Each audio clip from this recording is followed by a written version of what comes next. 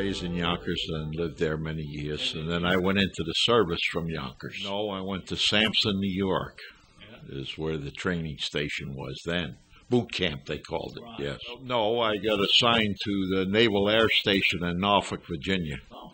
I was there for a year and a half, and then they sent me out to California, out that way. And then I wound up in Bremerton, Washington. And then from there, I went aboard the Franklin, which was in Bremerton. No, I was a yeoman second class. Yeoman second class. Yes, in the gunnery office. I worked in the gunnery. Well, we left in early March, and March 19th was the day that we were hit. We left early March to go out to the Pacific. And then on the 19th of March was the day that we were hit. We assumed it was a kamikaze, but it was not. He came, the Japanese, he was an overcast day, and he came down so very low so he could see us, almost, it was very low when he came in. He came down and he just hit right over the flight deck, put one forward and one aft, yeah. On the hangar deck, actually. Yeah. The first initial turn, I would say it was over 700. But in the final analysis, when you see that there's like missing in action, because you can't account for them. But in the final analysis, it was over 800 men. The gunnery office was below decks. I went outside to my locker. I was at my locker, and then all of a sudden there was a big thud, and some guy yelled out, "We've been hit." So he said, "Come on, we better head for the mess hall." See, the ship had air vents. And in the mess hall was where the air vents were. And that was the best place to be at that time. I mean, there was smoke where we were. Getting to the mess hall was hard to do because it was there was smoke and you could just about see. But we finally, there was 2 or 3 of us, and we made it to the mess hall. And then once we were there, we stayed there in the mess hall because, like I said, you could breathe because it was like air vents. Well, we were all trapped below decks, and there was nothing. Well, it was the only place there was air vents. And when he found out, the captain told him there was 300 men trapped below. Lieutenant Gary, he got the Congressional Medal of Honor. He found a way out where we can go up the side of the ladder and get onto the flight deck. That's when he took action. He went below, and then he said, "Oh, I know how to get out. There's a ladder going up, a metal ladder going up the side, and we just have to push this." There was a screening like on the outside. He said, "We just got to get this out," which he did. They had a bunch of guys, and they took the screening out, and then we came up, went out the side where the screening was. There was a walkway there, and you just went up onto the flight deck. So he did that and saved probably 300 men. As soon as I hit the fresh air and got onto the flight deck, normally you would see, well, gee, that's okay. But with me, it took a reverse action, and I just kind of, buckled, so to speak. So I was gasping for air, so to speak. And then the next thing I look up, and there was Father O'Callaghan giving me a blessing. So I said, "Oh, boy." I knew I wasn't feeling too good, but I didn't think I was that bad. He came by. And I guess he probably thought I was dying. I don't know. I imagine he probably thought I was. But that was kind of, it was kind of an awakening. He says, "Oh, boy, wake-up call." What's going on here, Yeah, to see him coming up with his hands crossed and giving me the last rites, I said, "Uh-oh, something's not right here." Yeah, so that's when I really... realized I knew I wasn't doing too good, but I didn't feel like I was that bad, But then I told him, I said, "I'm okay, Father. I'm all right. I'll be all right. It's just I got too much smoke. I inhaled too much smoke." I said, "But I'll be all right." So he said, "Okay, son." That was it. Later on, a couple of guys helped me up and took me on to the Santa Fe. He was all over the place. He was all over the ship. He was unloading ammunition. He was doing so much, it was unreal. He was, every place you could see, he was there, so to speak. He was getting people, for work crews and everything. He was all over the place. A couple of the guys, he got a crew with a bunch of guys with him, and they went and they got all the ammunition. Yeah, threw it over the side. Yep. Those I don't know what they were. They were like bombs for the planes. We had so many that they would hook up. They had what they called great big ones. Oh, they were big one. And then they had like a smaller one.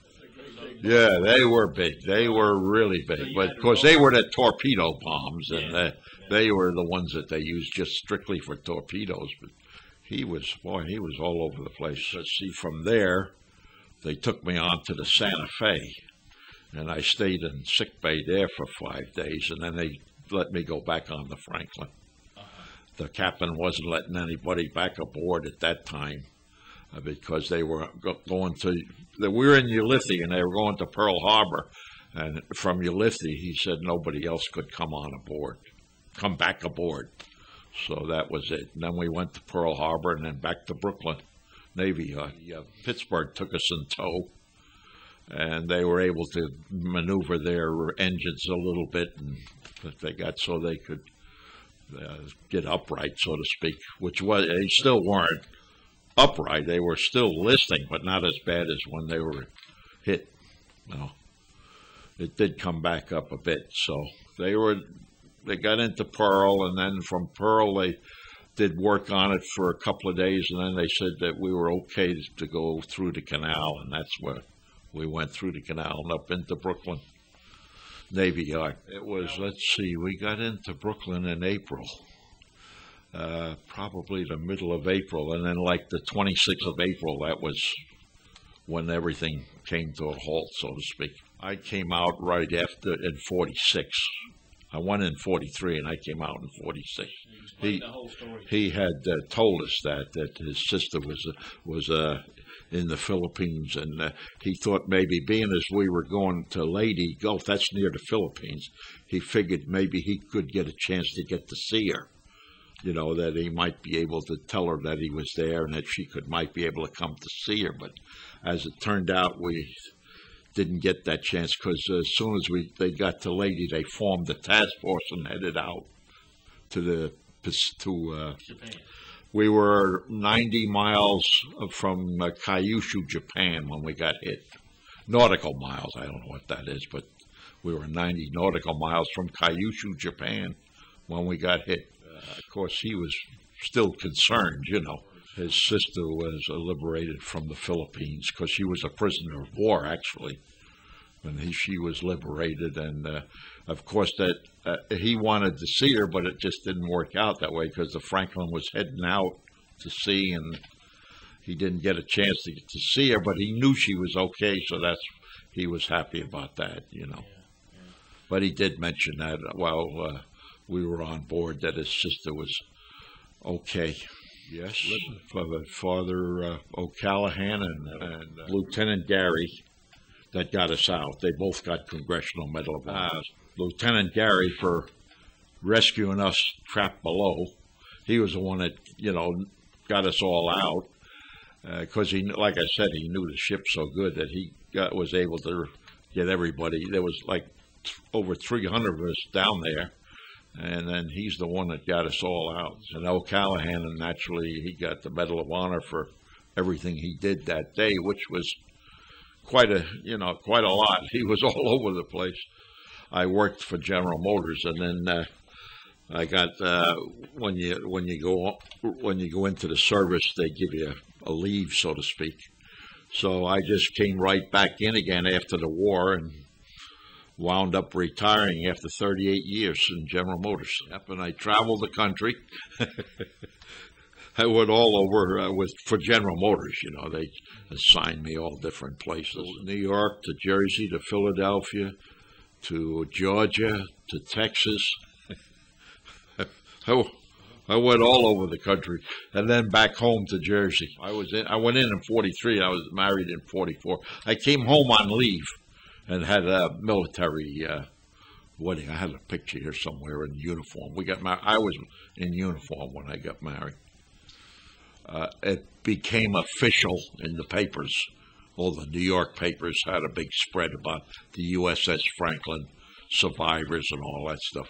So actually, it was about the 26th of April that it was known to the public that the Franklin was bombed and everything.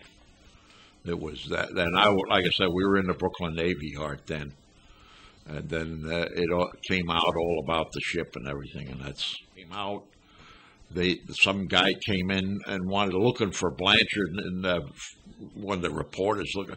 I said, "I'm Blanchard." He said, "Well, we got a picture here of you, and we want to interview you." I says, "Oh, okay." And then they showed me the Father O'Callahan with giving me the last rites, and that was the first that I had really known publicly, because they hadn't even mentioned about it, and when we got to Pearl Harbor or anything, they knew the Franklin was hit, but nobody had in the papers or nothing until we got to Brooklyn Navy Yard. And then, like I said, in April, they announced that about the Franklin.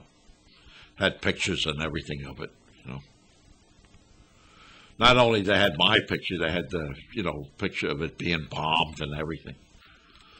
And then they had, while we were in Brooklyn Navy Yard, they had where people could come and get on and see the ship, because it had all big holes in it and everything, So, when we came into the Statue of Liberty and through the harbor, they were taking pictures of the Franklin with its decks blown off and everything, So they were making a big thing of it then as we were coming into harbor.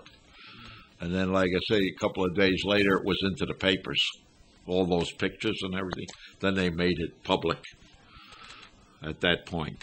It made us a very close family because of all of this, because we went through quite a deal after it was, when they announced all this about the Franklin and everything. We lived in her mother's house in Brooklyn, and then they had photographers that come to her house in Brooklyn and interview me and everything. And up to that point, the kids, they were young, the kids were young, and of course that's a big thing for them, taking pictures and all that. And they were, of course, I guess, what's this all about, So I had to explain all to them about being in the war and all that, because they were just young at the time. And then as the years grew, and then they got to know more and more about the Franklin, and pictures came out like that. And so I was kind of proud in a way. I was kind of remorseful in another way, because when I got to realize, holy gee, there was so many guys that didn't make it that day. Guys you talked to yesterday, and you palled around with just on the ship just a couple of days before, gone. It was just kind of a shock. You knew the guys, and it was hard to believe that, geez, they're gone. It kind of hits you, boom, all of a sudden. So that's what happened to me anyway. I didn't go deep in my head with it, but it was there. I knew what it was about, but I didn't want to, delve into it, so to speak, because I knew it was not a good experience. So I figured, well, why even think about it? It's not going to do any good. It's over, and that's it, done with. But it was quite an experience, I'd have to say that, yes, definitely. Quite a day.